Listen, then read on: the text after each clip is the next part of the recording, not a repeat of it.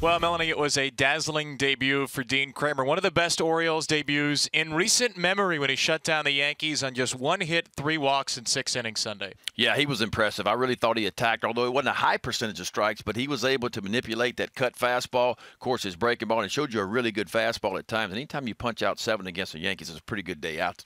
7 strikeouts, just 1 run allowed. Let's take a look at our StatCast.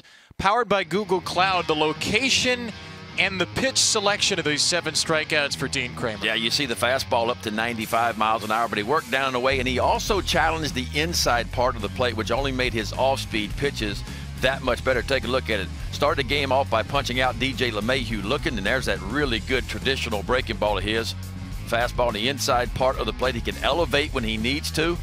Brett Gardner caught looking on the fastball in, and how about Clint Frazier? Fastball away for 1 punch out, and it gets him again later on that really tight slider. So he showed all his pitches. A little hiccup in his 2nd inning. He gives up 1 run, walked the leadoff batter, but after that he really settled back in, only gave up 1 hit through 6 innings. You know the really scary thing about that outing? Talked to Doug Brocail earlier in the week. He said, I told Dean, I want to see what you can do when you have your best stuff.